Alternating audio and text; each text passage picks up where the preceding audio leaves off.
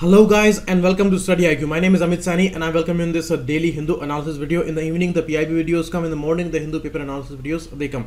In both Hindi and English you get these lessons, and 17th of April it is important MCQs we are discussing in both the lessons, and they are having a separate set of MCQs and separate explanations. So extremely important these lessons are. Around 10 to 12 questions we are discussing on daily basis in total, and this is going to be an important compilation for your prelims this year. So do not miss any of the lesson. And these are the website address and the phone number. There you can call and you can ask for these important pen drive courses, updated one by StudyIQ. All are important one. And every day I tell about you, these courses. They are going to save your lakhs of rupees, and in this particular time, precious time, they will help you a lot. These are the words that I found today, and now the MCQs that I gave to you yesterday. Notre Dame is a medieval Catholic cathedral. That is correct. Now the news was regarding Notre Dame. The damage has been done because of the fire incident, and this year for the prelims examination you should go through all the important cathedrals which are there in India, and they were built by Britishers, and you should go with the information regarding those also, and who built them, what was the importance associated with that. So these things would be important. And in this question, this is there in France, famous for the Virgin Mary statues and all. Coronation of Napoleon I, that happened in the same cathedral, but it was in 1821. Okay, and this particular structure was created in the 12th century and the 13th century. So it was way back in history. So only one is the correct answer here. Second is wrong. This coronation of Napoleon is okay, but he did not build it. Next question, regarding some details you can see here. This is the vaulted roof that was damaged. This structure is vault, and these are buttresses which are giving support to this particular structure, and it's a very important architectural monument, and naturalistic themes are used in that. So these details sometimes UPSC asks because they are also related to art forms, and which are important according to UPSC. Next, Indonesia is the second largest Muslim majority. No, Indonesia is the largest Muslim majority state in the world. Biggest population of Muslims that is there in Indonesia. So this is wrong. Second one is correct. It got independence from Netherlands in 1945. So only 2 is the correct answer here. You can see in the map the density of the Muslim population and the percentage of total population. How many are they Muslims? So in these countries of Northern Africa, that is the Sahel region. They may ask you in the prelims, what is the Sahel region? The Sahara Desert area is called Sahel region. And all Middle East countries, and Afghanistan, Pakistan, and here in the Southeastern Asia, these ASEAN countries and all, Malaysia, Indonesia, and the Bandarseri Bhagwans, Brunei, and all important countries which are there. If we leave Singapore aside and some areas of Malaysia aside, then Muslim majority is living there. And Indonesia, the island nation, multiple islands are there, Sumatra, Java, and this Guinea Island and all. So all these are part of Indonesia, and a huge number of population is living there, and a maximum of them are Muslims. Second largest Muslim population is there in Pakistan. Around 20 crore number of Muslims are living in Pakistan, and next is India. Around 19 crore people, and the percentage of the total population is around 14.9. That much number of Muslims are there in India. So these are demographic profiles and important questions of human geography. So they may be asked. And because the most populous countries like India, Pakistan, Bangladesh, and they are having sizable numbers of Muslims. So in terms of Muslim population, South Asia, not Southeast Asia, is having the biggest number of people who are from Islam faith. Okay, so that's the number. Otherwise, concentration or the percentage of the total population is higher with these countries, mainly the Middle East countries. You can see here the number in South Asia is around 60 crore. Okay, 7, 8, 9, 6, it's 60 crore. Okay, and in Southeast Asia, this is around 24 crores. So it is way higher here. And as the percentage of the world population, the Muslim numbers are around 24.1%, and in Asia they are around 24.3%. And the highest number of any religious following is with Christianity. Okay, Hinduism is way after that. First is Christianity, second is Islam faith. Okay, so that's important information, the word demography information. Next, many times in news, rapid prototyping, direct digital manufacturing, layered manufacturing, additive manufacturing, and additive fabrication, all phenomena are associated with the three-dimensional printing or the 3D printing. Okay, most important and sensational kind of a discovery by scientists in 1990s, and first they were calling these models like rapid prototyping. These were basic models and they were based on computer aided designs, CADs. These are three-dimensional designs created under graphics, and these 3D printers, they print them as the model that looks into the picture. So in the same way, these machines, they create that. And the additive manufacturing means layer by layer they join these structures, and they use very significant type of raw material like graphene and nanomaterials. And in the biological manufacturing, like yesterday we heard about the manufacturing of a heart, biological heart, by 3D printer. So in that they use stem cells and a specific kind of tissues and all, and they bind them by additive layering. So this particular techniques, these are used in 3D printing. You can see here, by KUKA robots help, the 3D printers, they have even managed to create this car, this much big car, by 3D printer. So no humans were involved in this manufacturing, and the precision is the extremely important thing with that, because they are extremely unique and beautiful, and there is no mistake in the model because it is all machine made. There is no chance of mistakes here, whether the machine fail or it is the perfect model. So that is the thing. And you can see here perfectly looking pictures and all, which are 3D structures. They can be printed by 3D printers, and all important categories are there of these 3D printings. So they may be asked, and a CAD file or the computer aided design file is created, and out of that they create these 3D models. Let's see the pictures of some important materials or important tools or some kind of designed materials which were created by 3D printing. You can see in this picture, layer by layer these things are added, and you see unimaginably beautiful and complex structures can be printed by machines, which is very difficult to create by humans. You can see in these structures, and they are so robust, they are not hollow. They are created by adding layer by layer, and you can see in this picture it is adding layers here, and this is additive manufacturing. And in the same way it creates biological structures also. So they are, if it is possible that in future they are able to create working lungs, heart or bones or something like that, then it is gonna achieve the ultimate goal of science, and that is the ultimate help for humans if they are able to create these kind of things by 3D printing. Although they are saying, they are claiming that we can create that, but the successful workable models, like they created heart, but how much successful it is going to be for the human, where it is going to be applied, then how much successful it would be, that is to be seen in the future. Next, measles. As I told you, normal measles is called English measles, and it is caused by measles virus. It's not a contagious bacterial disease. It is a viral disease, very contagious. It can spread with the coughing and the liquid dropping in the suspended mass of air, and through coughing, sneezing or staying together, it can spread very easily, because viral disease, they are extremely contagious. So first is wrong, second is also wrong. Why? It is called rubella, that is correct, but it is not called German measles, it is called English measles. German measles is a different type of disease, and that is somehow mild if we compare it with the English measles or the normal measles. it is caused by rubella.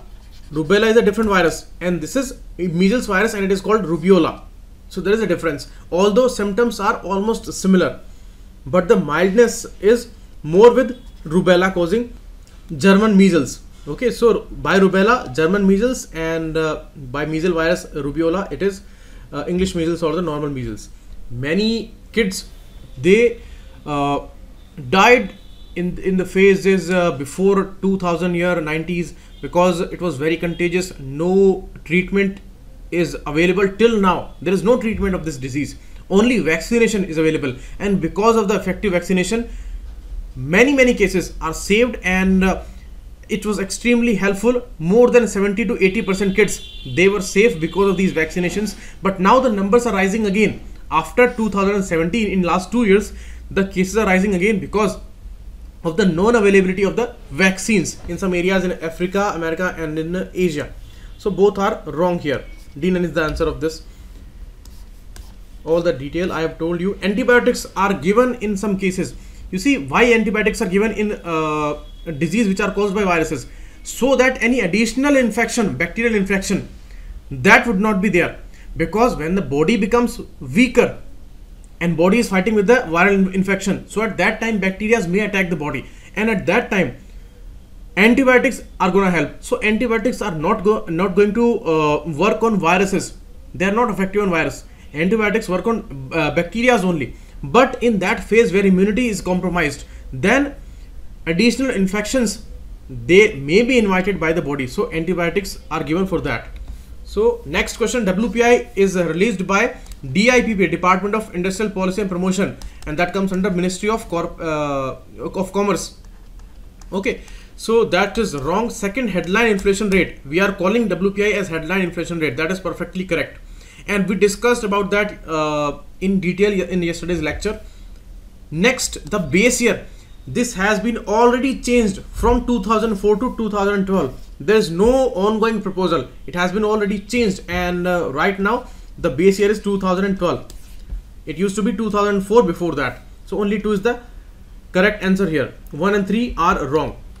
Next, countries located on the coast of Mediterranean Sea. You see, this is Mediterranean Sea, this is Ionian Sea, this is Aegean Sea, Black Sea. Sea of Marmara is connecting Black Sea with this Aegean Sea, and Strait of Kerch is there, which is connecting Black Sea with this particular water mass. And always look for important boundaries of these specific countries, because the countries which are located around the Caspian Sea and the Black Sea, they are extremely important in the UPSC section. Okay, so this question regarding the Mediterranean coast, these are cities: Sirte, Tripoli, and Benghazi. These are cities of Libya. Tripoli is here, Sirte is here, and Benghazi is here. Istanbul is a Turkish city, and it is located here. So it is not located on the Mediterranean coast. So 1 to 4 is the correct answer here. You can see in the map, Tripoli, Mistara, Sirte, and Benghazi, important cities on the northern coast of Libya. And Tunisia is the country, capital is Tunis. All important cities you must remember. Alexandria is a very important historical city located in Egypt on the Mediterranean coast. Cairo is not on the coast. Okay, remember that.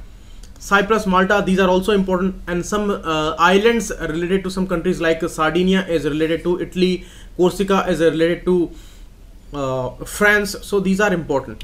Next, about the articles today.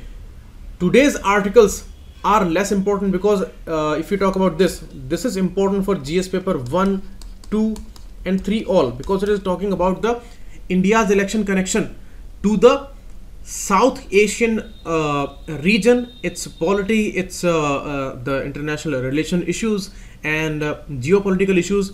Everywhere we will have some impacts. So in brief, we will talk about that. Maximum part of this article is political one. It is on the ideological tones and all, and it is criticizing somewhere about the present policies, but we will not discuss that. We will discuss about the important South Asian concerns. This article again is not of much importance because it is talking about the Indonesia's politics. The election is going on, and the Jokowi is the president, incumbent person in Indonesia. Whatever happens in that big country, as I told you, population is huge, and the most important country in the Southeast Asian region, then whatever happens there, it's going to be important for us. Maximum number of people are there as Muslims, and India is also having a sizable number of Muslims. So this Muslim connection is also very important for us. Act East policy is extremely working here, and you see China is a factor in all these countries which are in Asia. Like smaller countries like Nepal, Myanmar, Sri Lanka, they all are struggling with this dilemma that whom to choose, India or China, or which way we should go. But it is also an important factor in bigger countries of Southeast Asia, which are progressive ones like Malaysia, Singapore, and Indonesia and all. But Indonesia has many challenges, and this Jokowi person, the present president, is said to be pro-China. But now many challenges are there for him, and what kind of future it will have, then we need to see. But whatever happens, that is going to be extremely important for us. Trade wise, geopolitics wise, every sphere, that its future is going to depend on these elections. So that's important. It is talking about Sudan's condition, that is not important for us. And now this issue of election bonds and the Supreme Court's decision that submit all the data regarding election funding in a sealed cover, and it has asked this thing to all the political parties till 31st of May. They all have to submit it in the sealed closures. Now the issue is, the writer says that it's too late. Why Supreme Court took up this issue when petition was filed 1 year back, and in January 18 when election bonds and all came, then a lot of controversies, a lot of explanations, a lot of discussions, a lot of clarities were there regarding the new funding. That is problematic because transparency has been compromised in that also, where government was arguing that there is more transparency now, but it was not the case actually. So the writer says Supreme Court has been very late in this thing, and now the polls are going on, and whatever impact was there, that is all done. So what we can do now, at best Supreme Court can analyze this issue in an unbiased manner, and in a total scrutiny it should take up this issue, and whoever is responsible for bigger troubles and mainly for this democratic process, because it is the extremely important process for India, most important process this is, as the election is. So Supreme Court must see this thing in this particular context, and it is going to be very important. Next, this is not important for us, it's an interview. We will discuss this particular article. It is talking about the world growth and its trade reports and all. Now in this particular article, it talks about the present situation. It says that he is not much happy with the ongoing political situation in India. It is affecting a lot of areas, economy and politics and decision making, administration, everything. So things are not going okay according to the writer. And he talks about all the countries where democracies are huge, but allegations are there on the leaders that more arbitrary manners are being imposed in countries. And whether we talk about Trump in USA, Putin in Russia, Erdogan in Turkey, and Duterte in Philippines, and Bolsonaro in Brazil. So there are many allegations. Problems certainly are there. More centralized tendencies are rising in these countries. So now the issue is that we are at a crossroads. Whatever political is given in this article, not important for us, but that is important. That South Asia region is very important. We are the leading country. SAARC group is used to be very important, but right now not much we talk about SAARC, and not many discussions are centered on the SAARC issue. And we have missed the particular meet last year also, and now the revival of this particular subcontinental regionalism that the writer is talking about, that is important, because if we want to take an edge here, China is a huge factor, but we can become victorious here if we manage our position, we manage our relations with our neighbors. Because regarding China, many of these countries, they now know about, and they all know about India's particular image that used to be very good in the past. But some things are changing in India's civil services, India's decision making in the context of international relations, its diplomacy, everything is with a change now. And it says that the precedents set by India's courts are studied elsewhere, and the professionalism of civil service is regarded as the benchmark. So benchmarks we had set in the past, now things are changing. That what kind of long-term impacts of these things are going to be, we need to see. But now we have a great opportunity that we realign some things here, and the problems which we are creating unnecessarily in our country, these may be a problem in the future. And taking a leadership in this world, that would demand a lot of balanced steps from our side.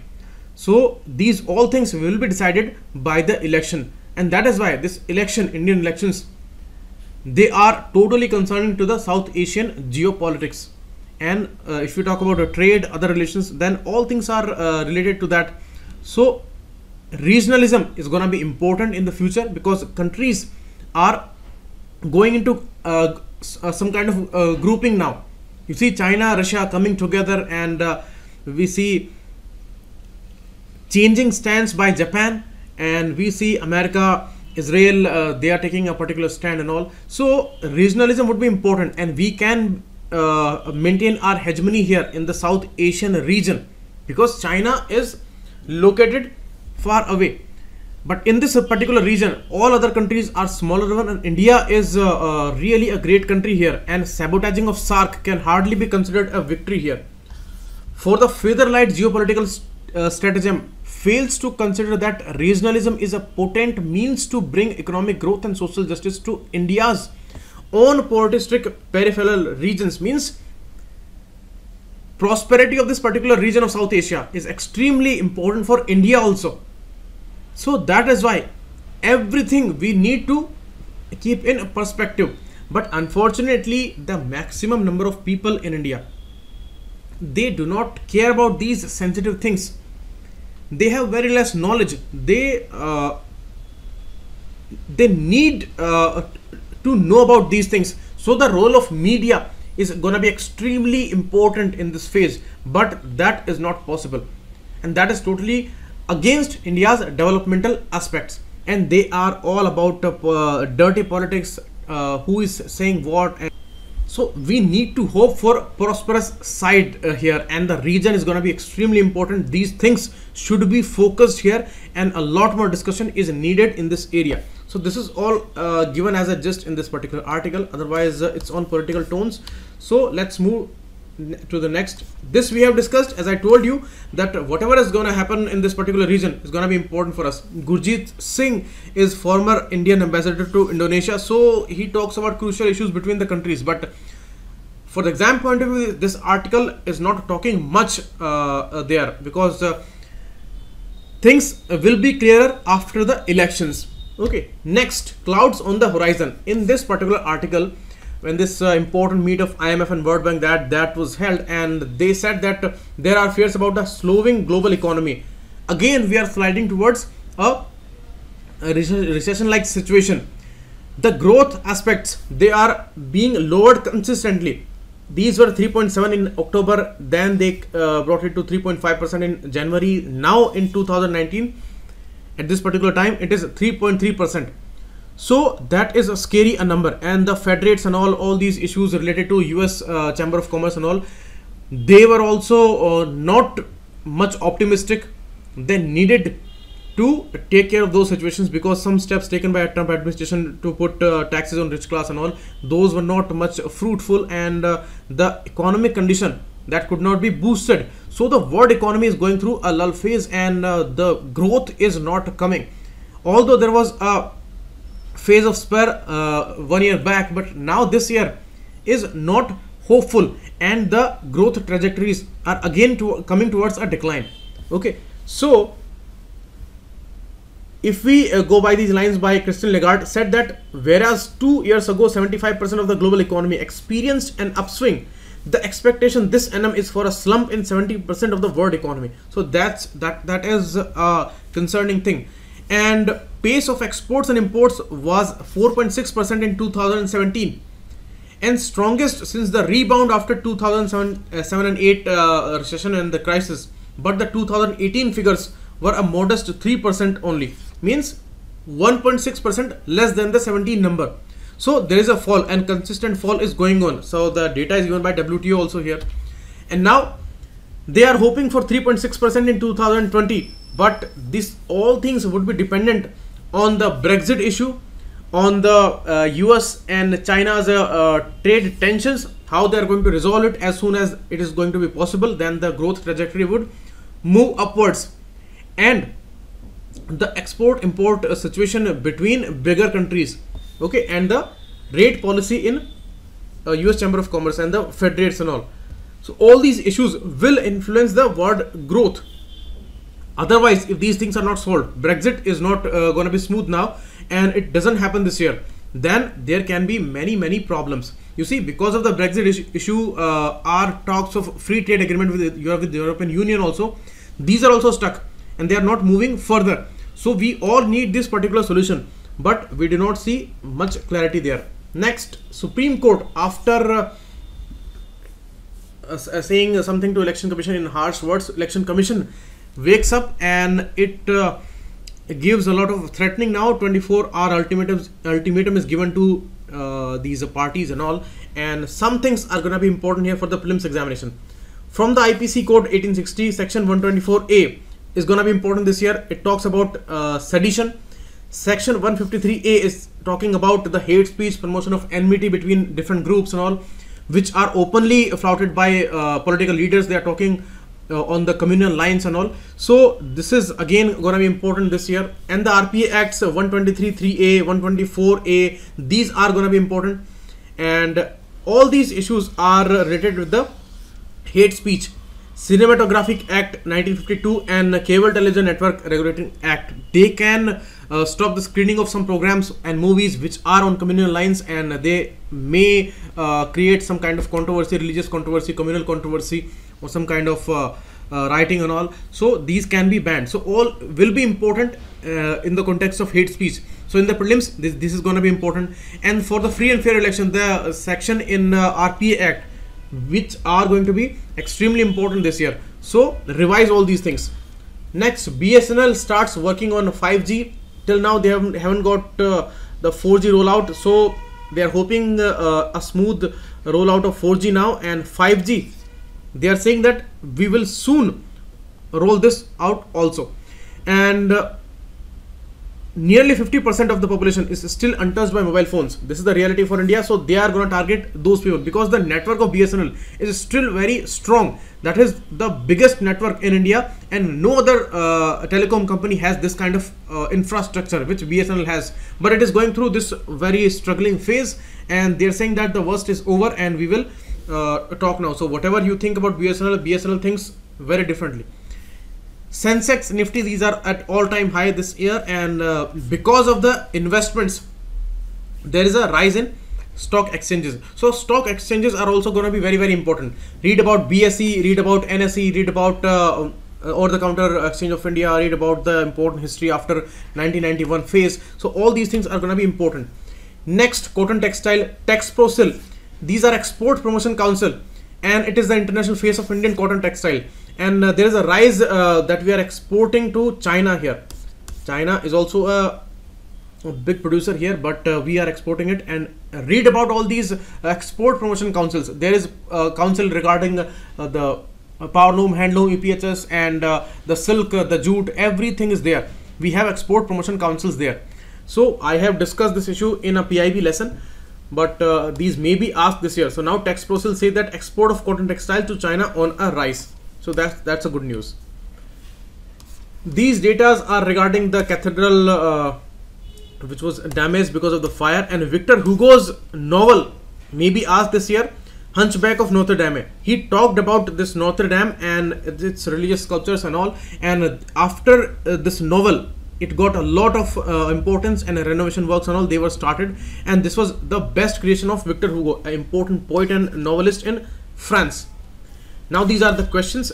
Try to look out for their answers and important details we are discussing. And for your help, additional help, on the Facebook group I have given my a challenge link, so there I can give you some important help for the prelims this year. And these videos, the Hindu and PIB, these are going on. Follow StudyIQ religiously. For some additional videos, I may put some things there, so you can check today. Thanks a lot. Keep watching. It was Amit Sani.